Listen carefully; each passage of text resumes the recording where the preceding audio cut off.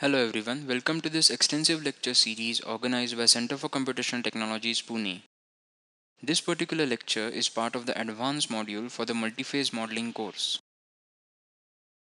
In this lecture, we will have an introduction to multiphase flow modeling available in commercial software Fluent. That is, we will mainly see how to set up a multiphase model in Fluent and what are the basics that are required for this. We will not go much into the detail of individual models or how to actually do a advanced multiphase model simulation in Fluent, but we will just see an overview of various options, how turn on various models, what are the various input parameters, and where exactly to put these input parameters.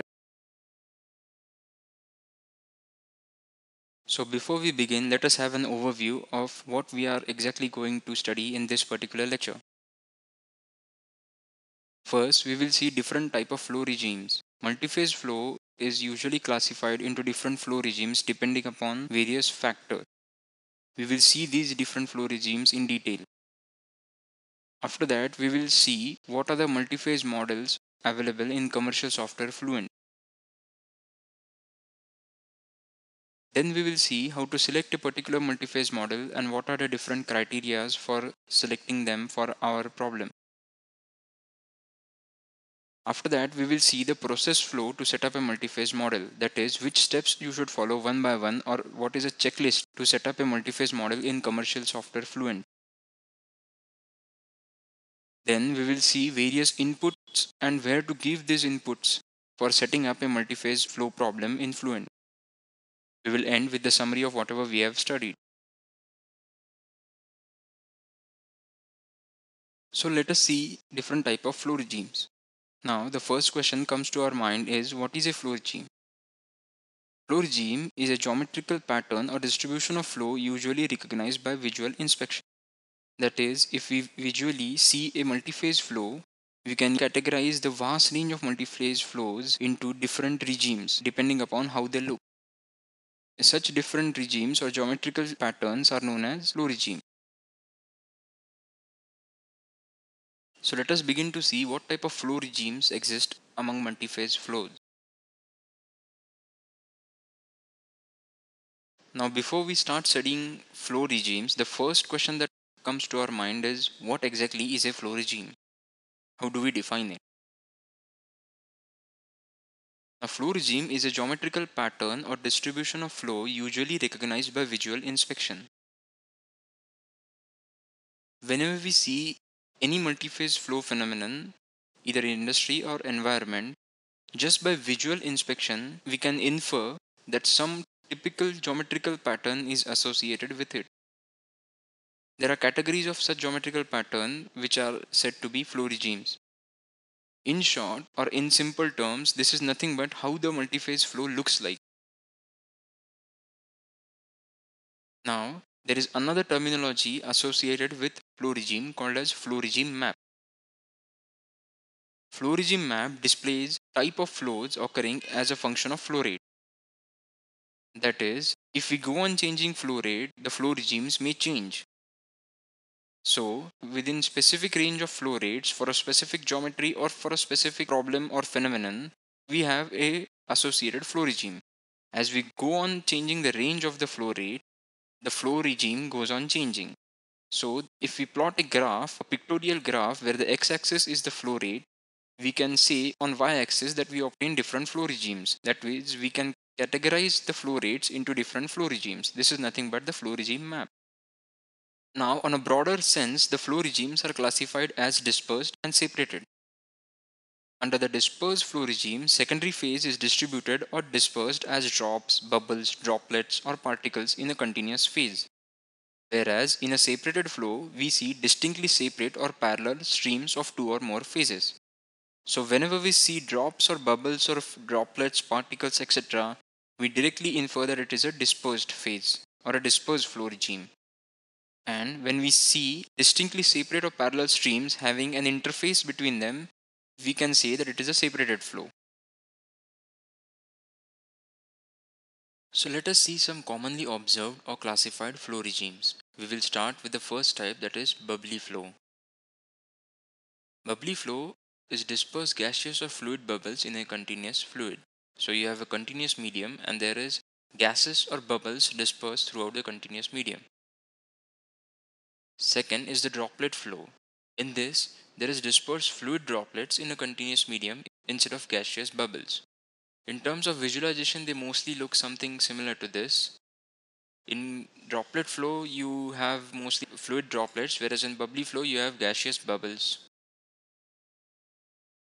Next is the stratified flow.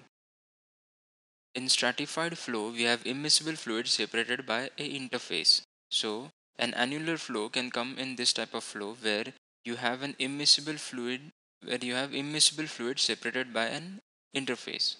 So there is a distinct interface between the two immiscible fluids. Free surface flow is also shown here where you have two distinct fluids separated by an interface, which is generally a free surface. Here there is air and there is a fluid at the bottom. Next type is slug flow, where we have large size bubbles in a continuous fluid, something similar to this.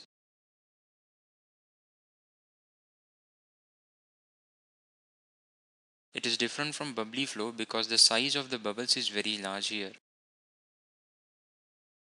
The next type is particle laden flow, in which we have discrete solid particles in a continuous gas. Also, if industrial application or industrial classification of multiphase flow are fluidized beds, which consist of vertical cylinders containing particles where gas is introduced through a distributor. We have already seen an example in our earlier lecture of a fluidized bed. Next is slurry flow.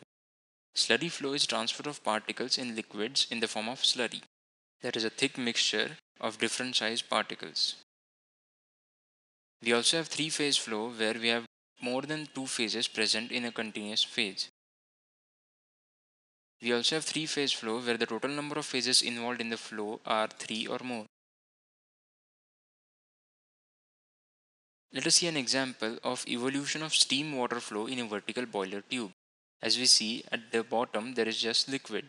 As the liquid heats up, we have bubbles of vapor coming into the flow in this particular bubbly regime. Next, the bubble size increases and the bubbly flow regime transforms into a slug flow regime in this particular region.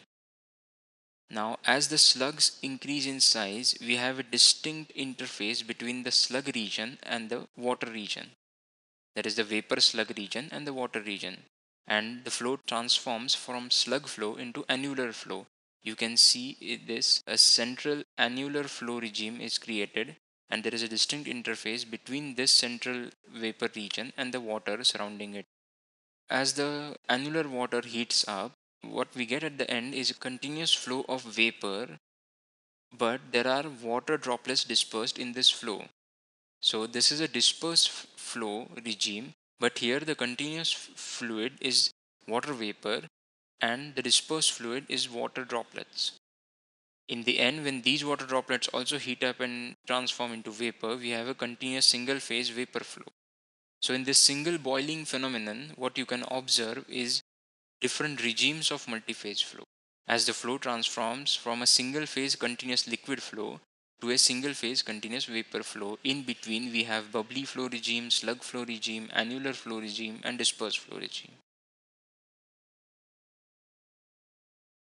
Here you can see different patterns of flow inside an air-water flow. If we go on increasing the percentage of air in this, the flow regime also changes. Initially we have a bubbly flow. Here, as we go on increasing the percentage of air, the flow gets transformed from bubbly flow into a flow that is similar to annular flow as the bubble sizes increases. In this picture, you can see the effect of flow rate as well as the dispersed phase concentration on the flow regime. So as we have seen different type of flow regimes under multiphase flow, now we will proceed to multiphase flow models in Fluent. Now do keep in mind that in this particular lecture, which is an introduction to multiphase flow modeling in Fluent, we are not going to go into depth into all these models. What we will see is how to activate multiphase flow in Fluent, and within each panel of multiphase flow settings, how to input different parameters and what type of such inputs and panels are available in Fluent to model multiphase flow. So this is just like a primer. or just like an initial overview of multi-phase flow modeling in Fluent. So under multi-phase flow modeling in commercial software Fluent, we have four different multi-phase models: the discrete phase flow model (DPM), the mixture model, the Eulerian multi-phase flow model, and the volume of fluid model. Among these, the discrete phase model, that is the DPM model, is a Eulerian-Lagrangian type of model. The mixture model and Eulerian model are the Eulerian type of model. And the volume of fluid model is of course uses the volume of fluid approach. What we have seen is the different type of multi-phase flow modeling options available in the commercial software Fluent. When we sit to simulate our particular problem, the first question that comes to our mind is, which model do I use for this particular project or this particular multi-phase flow problem? Now, to resolve this question, there are various guidelines that are presented within multi-phase flow study literature as well as within commercial software Fluent users guide as well as theory guide. And these guidelines are generally followed for selecting a multi-phase flow model. So a type of matrix is available for us in order to select different multi-phase flow models depending upon what type of flow regime exists in our problem, and then corresponding to that flow regime, which type of models are applicable. So let us start with the first flow regime, that is bubbly droplet and particle laden flows, in which the volume fraction is less than or equal to 10%. For such type of flow regime, we usually prefer the DPM model, that is because the Eulerian-Lagrangian approach is applicable. Next is the bubbly droplet and particle laden flow, that is the same flow regime, but in this the dispersed phase volume fraction is more than 10%. In such cases, we cannot use the Eulerian-Lagrangian approach, and hence we have to use the Eulerian approach.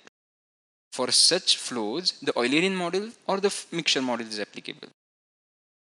The next flow type is slug flow, for which the VOF model is applicable because we have a distinct or separated phases with an interface between them. Another type is a stratified free surface flow. Again, as we have a free surface as a distinct interface between two phases, we use the volume of fluid model. Next type is pneumatic transport, in which homogeneous flow exists. For this, we use the mixture model, whereas for pneumatic transport granular flows, we use the Eulerian model. In case we are modeling fluidized beds, we generally use the Eulerian model. For slug flows and hydro transport, we can use the Eulerian model or the mixture model. For slurry flows and hydro transport, we can use the Eulerian model or the mixture model. In case we need to model sedimentation, it is generally preferred that we use the Eulerian model. Apart from these flow regimes, there are various other guidelines based on some terminologies or some basic physics. These terminologies are defined around the term called particulate loading. Particulate loading is defined as the mass density ratio of dispersed phase to that of the carrier phase. It gives us an indication of how the coupling is there between the dispersed phase and the carrier phase. That is, whether the dispersed phase also affects the flow of the carrier phase or the continuous phase. Is this coupling one way or two way? And also whether there is interaction between two droplets or two particles or two bubbles of the dispersed phase itself. So based on this, there are three types of categories: very low loading, intermediate loading, or high loading. When we have very low loading of the dispersed phase, generally the particulate loading number is very low. In such cases, the coupling between the phases is one way, that is, only the continuous phase is affecting the dispersed phase. Dispersed phase is not affecting the flow of the continuous phase. In such cases, we can use the discrete phase model, the mixture model, or the Eulerian model. Let's say if we have intermediate loading, in which the particulate loading number or ratio is average. In such cases, the coupling is two way, that is, the continuous phase is affecting the dispersed phase, as well as due to the motion of the dispersed phase, the flow of the continuous phase is also disturbed. Hence, it is two-way coupling. In such cases, we use the discrete phase model, the mixture model, and the Eulerian model. So now for high particulate loading, in addition to two-way coupling, there is also particle pressure and viscous stresses due to particles. Hence, it is termed as four-way coupling. In such cases, we use only the Eulerian model. So based on these two slides, you got a general idea of what type of flow regimes exist, and for a particular flow regime, which multi-phase model do I use. Also, you would have got a feel that the commercial software Fluent consists of multi-phase models which can model almost all the type of flow regimes which exist in multi-phase flow. So if we learn the multi-phase modeling in Fluent, we are capable of modeling almost any multi-phase problem existing in industry. Now that you know which model to select for a particular flow regime or a particular multi-phase model, let us see what are the steps involved in setting up a multi-phase model. Before we begin or go into detail of the steps involved, we will have a checklist or a step-by-step flow chart of what settings you should do in Fluent to set up a multi-phase model. First step is to go into model, multi-phase and edit. Is set up your multi-phase model. Select whichever model you want to do. This is under model tab. Go into multi-phase tab, edit tab.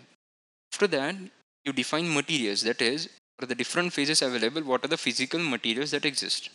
After defining the material, you define phases. That is, associate the phase name to different material. So whatever number of phases exist, we define those phases. Next, we define the viscous or flow model. That is, either it is a laminar flow or it is a turbulent flow, and within turbulent flow, which turbulence model do we use? Next step is to define the cell zone and operating conditions. That is, within our modeling domain, what are the operating conditions? That is, whether gravity is there, the body force is there, etc. And within each cell zone or domain, type of phase exists, define that. Next step in the flow chart is define the boundary condition. That is, at a particular boundary, what type of flow rate is there, what type of velocity, pressure, etc. Also, if a phase exists at that boundary, what type of percentage or type of mass flow rate of that phase exists, and how much amount of phase is there at that boundary, we define that. After defining that, define the solution methods and solution control. That is, we define various discretization schemes for the phases as well as the continuous flow. And also, we define the relaxation parameters, etc. All the numerical technique related terminologies we define under defined solution methods and solution control. Then we go into initialize and patch. That is, when we begin the calculations, how much amount of phase is involved within the domain and the boundaries. We define that either by giving the volume fraction or any other terms. After that, we solve the model. So these are basically the checklist or a step-by-step procedure. And whenever you set up multi-phase model, you follow this procedure because you will be able to make the process more efficient.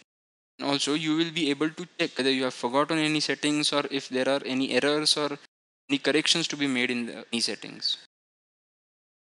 Now, let us go into detail of the various inputs required and which panels or which settings do we change in order to give these inputs.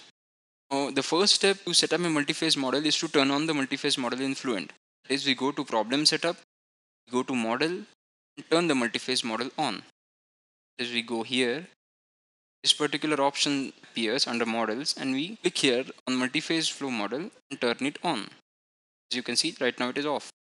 Once we do that, the next is to go into the multi-phase panel tab. That is, whenever you click here, this particular tab appears. This particular panel appears.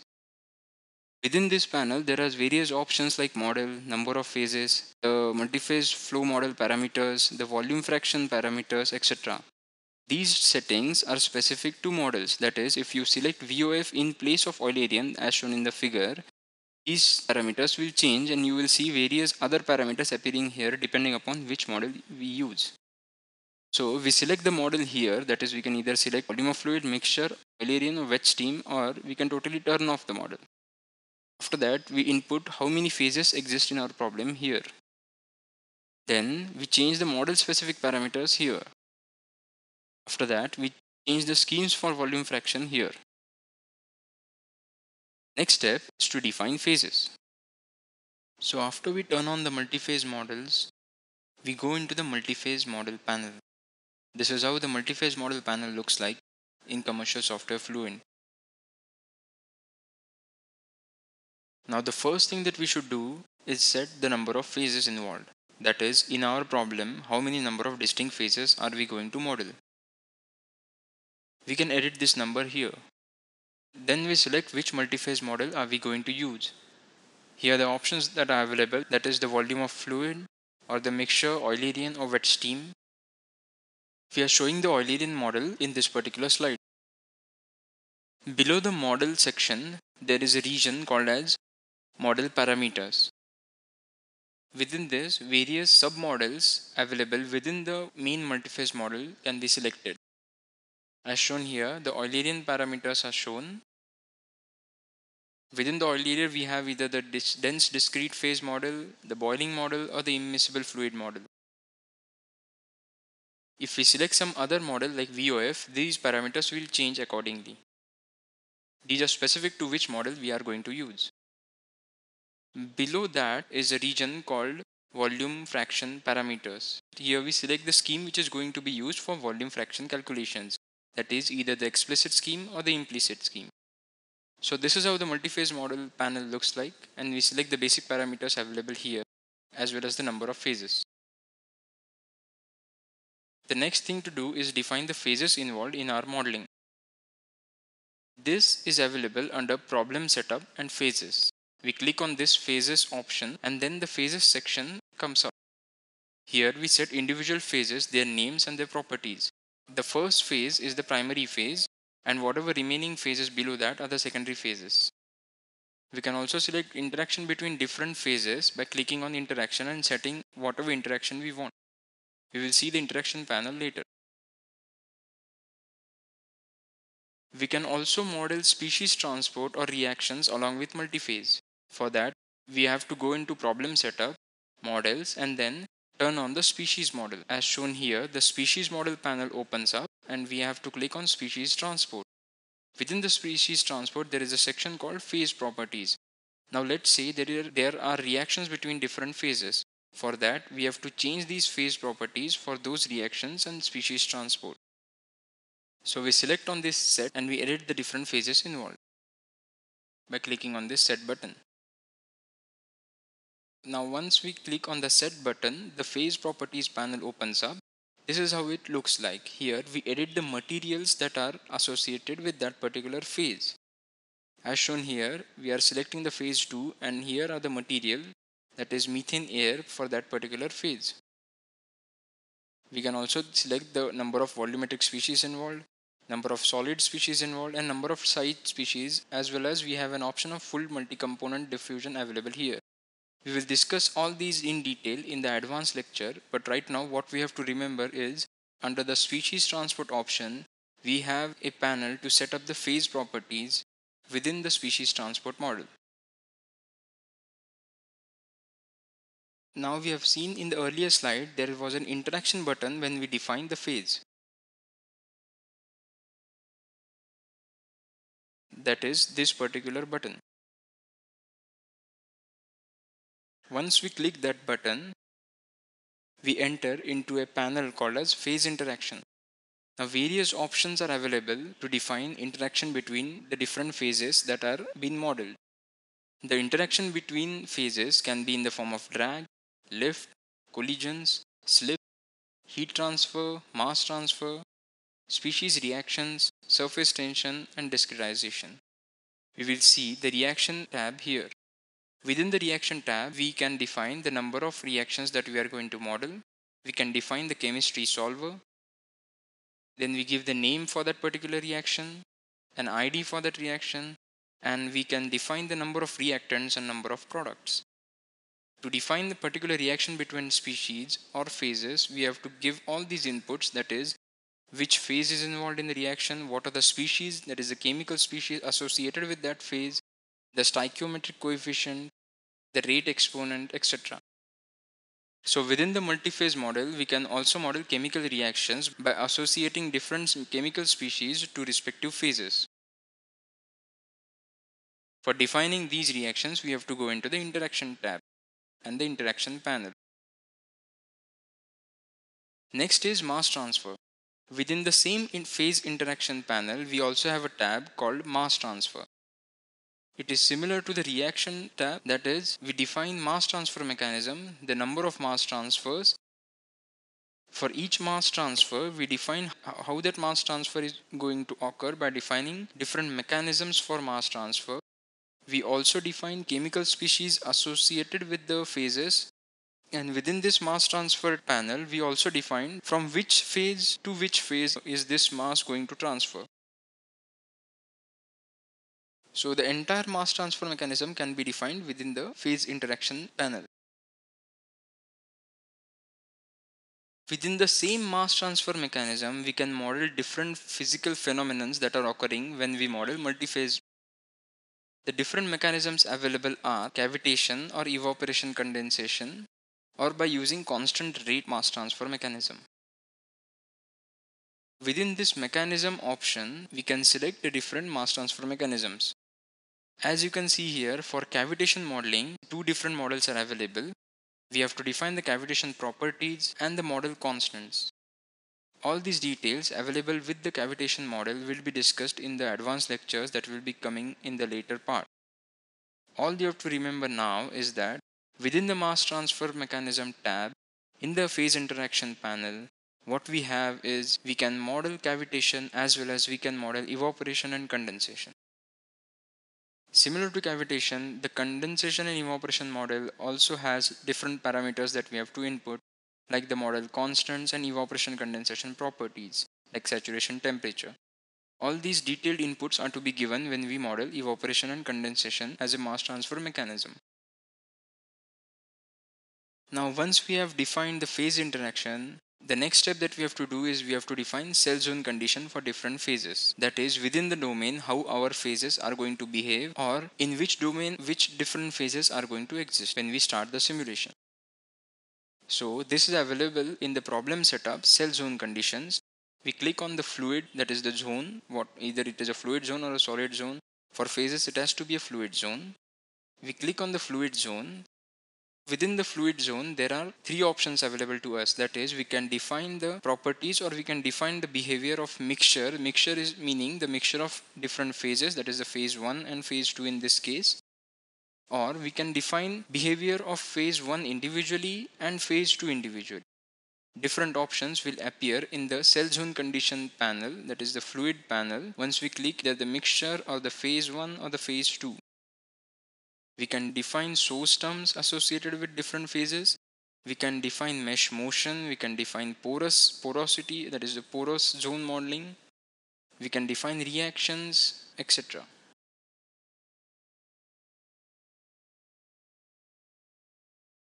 Next step is to set the boundary condition. As you can see, if we click on a boundary, then select that particular boundary name. We have different options. That is, we can set the boundary condition for either the mixture or the phase 1 or the phase 2, whichever is applicable for that particular multi-phase model.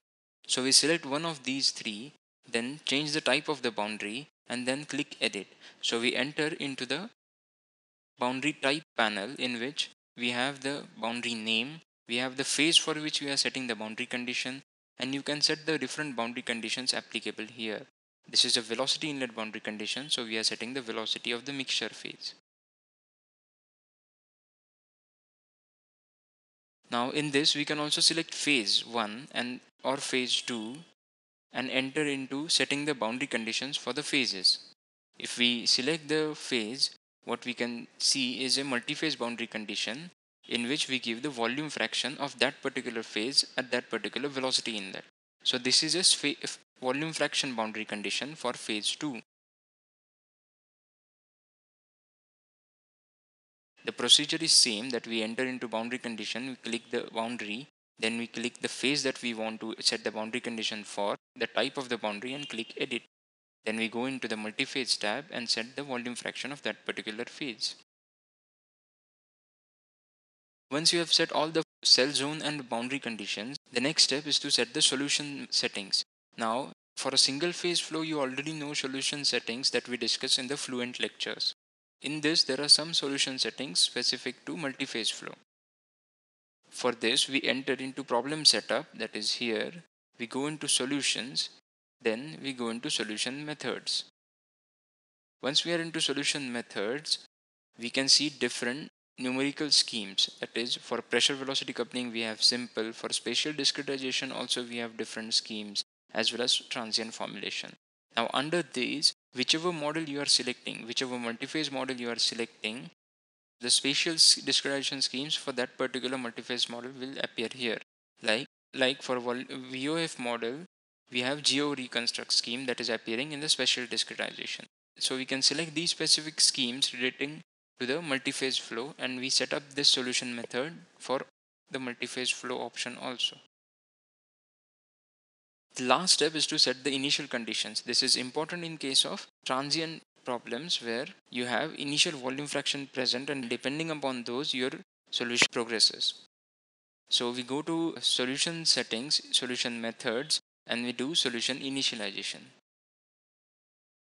So we set up the initial volume fraction for that particular phase. Once we have done the initialization, we click initialize, and then we solve the problem by going into run calculation. We run the iterations. So this is how the entire process flow is for setting up a multi-phase flow problem in Fluent. We have discussed which tabs we go into, which options we go into, and how do we progress from problem setup right to the end where we run the solution. So this lecture has familiarized you with the modeling setup of a multi-phase problem in Fluent, that is how to progress step by step while setting up a multi-phase flow inside Fluent. You are now familiar with the user interface and which windows and which tabs open when we select multi-phase flow, how to select our multi-phase flow model, set those models, set up the entire problem, and then solve. You are familiar with all this process. This lecture also provided a guidance in order to select a multi-phase flow model, that is, for a specific problem, which multi-phase flow model is applicable and how do you select that. The next step that you could try is solve a multi-phase problem tutorial, by which you will further get understanding of the entire solution setup. These are some of the references used as guidance for these lectures. Thank you for viewing this particular lecture. See you in the next lecture.